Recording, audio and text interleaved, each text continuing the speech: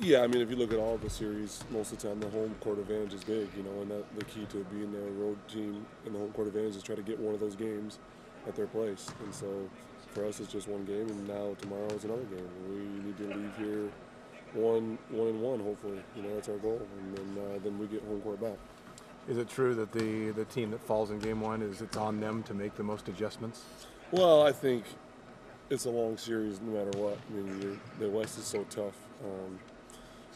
And every game is important, and every possession and every play, and so we have it on us to try to do a better job than we did last game. We didn't play well. We were down almost 30 at one point, so I think it's on us. I don't think they're looking like, oh, we got to make all kinds of adjustments. I think we are the ones that need to make some adjustments.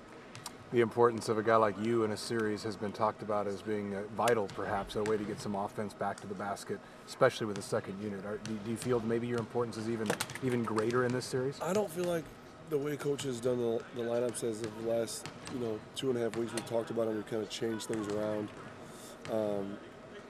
Basically, I'm not really in the second unit. I'm in with LA, and so the opportunities are a little bit fewer than they were with the second unit. But if I have my opportunities, I'll just try to take advantage of them and play hard and grind it out. And despite all the panic, the confidence level with you guys is still high. The belief is still high. I think right away early in the game, everybody kind of panicked, and then we kind of got settled. But by that point, we were down, and we just kind of clawed our way back and back and forth. We never really got back, and we just have to have a better start, and we have to shoot the ball better, really.